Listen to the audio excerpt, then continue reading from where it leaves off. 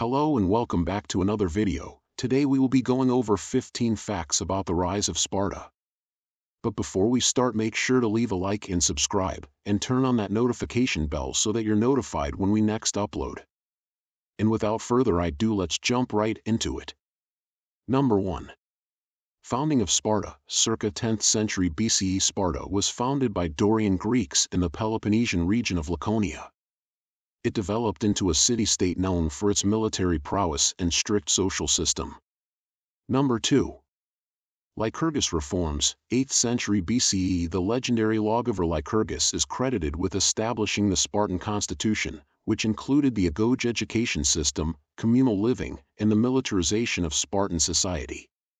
Number 3. Dual kingship. Sparta was unique in having two kings simultaneously from two different royal families, the Agiads and the Eurypontids. This system balanced power and provided military leadership. Number 4.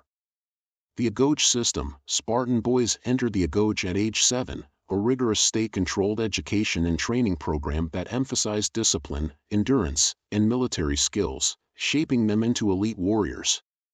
Number 5. Spartan military excellence. Sparta became renowned for its highly disciplined and effective military forces, particularly its hoplite soldiers who fought in the phalanx formation, making Sparta one of the most feared military powers in ancient Greece. Number 6.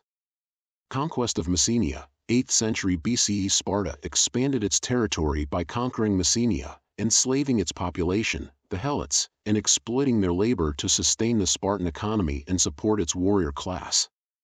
Number 7. The Helot system. The Helots were a subjugated population in Laconia and Messenia who worked the land for the Spartans. Their labor allowed Spartan citizens to focus entirely on military training and governance. Number 8. The Peloponnesian League. 6th century BCE, Sparta established the Peloponnesian League, an alliance of city-states in the Peloponnese. This league allowed Sparta to exert control over much of southern Greece and challenge rival powers like Athens. Number 9.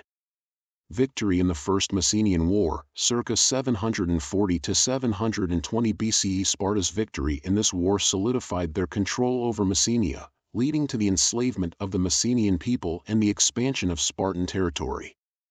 Number 10.